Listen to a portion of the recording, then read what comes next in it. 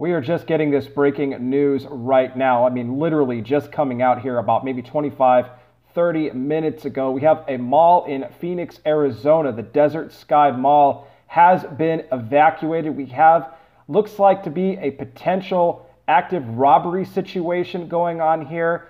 Man armed with a gun. Now, police are saying as of right now, no shots have actually been fired as of yet. This took place at one of the businesses there inside of the mall. The Desert Sky Mall has been evacuated at this time. Police do not have the suspect in custody, or suspects. There could be more than one as well. We are just not sure yet. It's just such a fluid situation, but police are directing everybody to get out as soon as possible, redirecting them to another parking lot where they can meet up with their loved ones if they were separated anywhere in the mall at the time that this all began.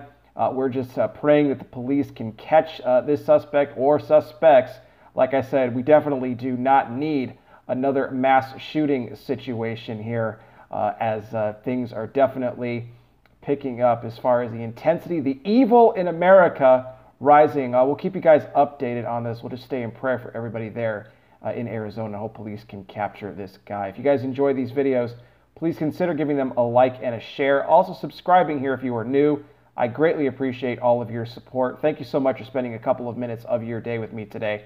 I'll be back with more. You guys take care. Please be safe out there. God bless each and every single one of you, and I will talk with you soon.